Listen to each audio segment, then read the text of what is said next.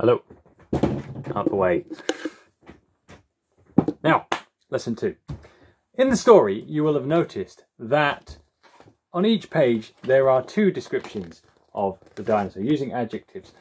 And those 2 descriptions are, if you think back to our lesson we did on synonyms and antonyms, those 2 descriptions are opposites of one another. We've got dinosaur short or very, very long. We've got dinosaur weak or dinosaur strong. So those adjectives describe the dinosaur. They're talking about the characteristics of a dinosaur. Now, today's activity, I would like you to come up with 5 new pages for the book. 5 new pages for the book. There's 10 pages in the book normally. I'd like you to come up with 5 new pages that describe dinosaurs in a way which are opposites to one another.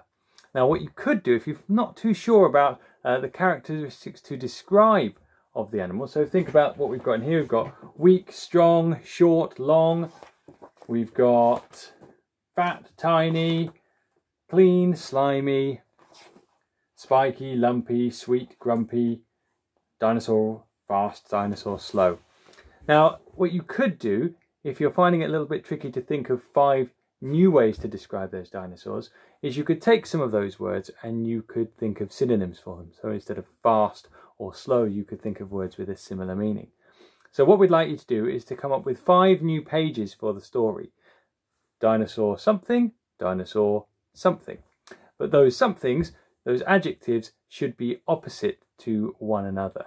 Now, if you want to, you can illustrate those pages as well to go with it. Have a listen back to the story if it helps you, if you want to get an idea of what's already been, and come up with your own pages to go with this book.